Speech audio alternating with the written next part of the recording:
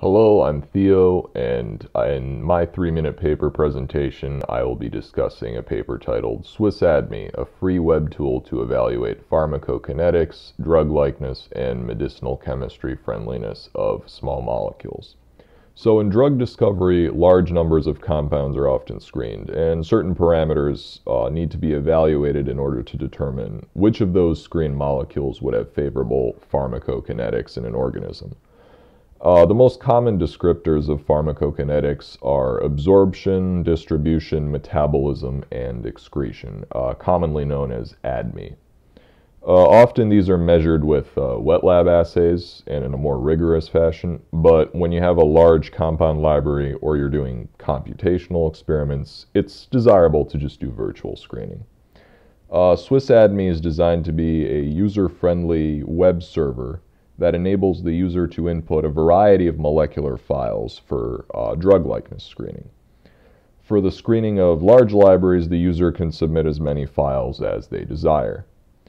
After file submission and a brief waiting period, the user will receive the scores of each of the molecules they submitted in a large variety of categories. Some important examples of these categories are lipophilicity, water solubility, medicinal chemistry, and drug likeness.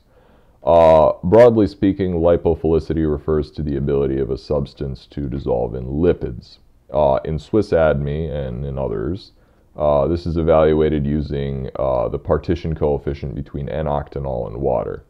SwissADME uses many predictive methods for lipophilicity, and one of which is a physics-based method that estimates free energies of solvation in octanol and water and combines those results to yield a partition coefficient.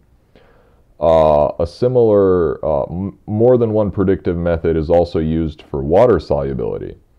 And these are based on methods, actual predictive methods, that had correlations between predicted and experimental values of 0.69 and 0.81. This was deemed by the authors to indicate the external validity of SwissADME. Potentially promiscuous or sticky molecules are also identified using a fragments database. This is also done for toxic compounds. So toxic or sticky moieties are identified in the fragments database, and the user is alerted if any of their inputted molecules meet that criteria. Drug likeness screenings are conducted in SwissADME. These are based on molecular parameters like molecular weight, number of hydrogen bond acceptors, molar refractivity, and these are approximate screenings for bioavailability. So overall, this server enables the user to conduct a highly efficient screening of compounds, and in order to detect which ones are metabolically viable potentially and merit further consideration. Thank you.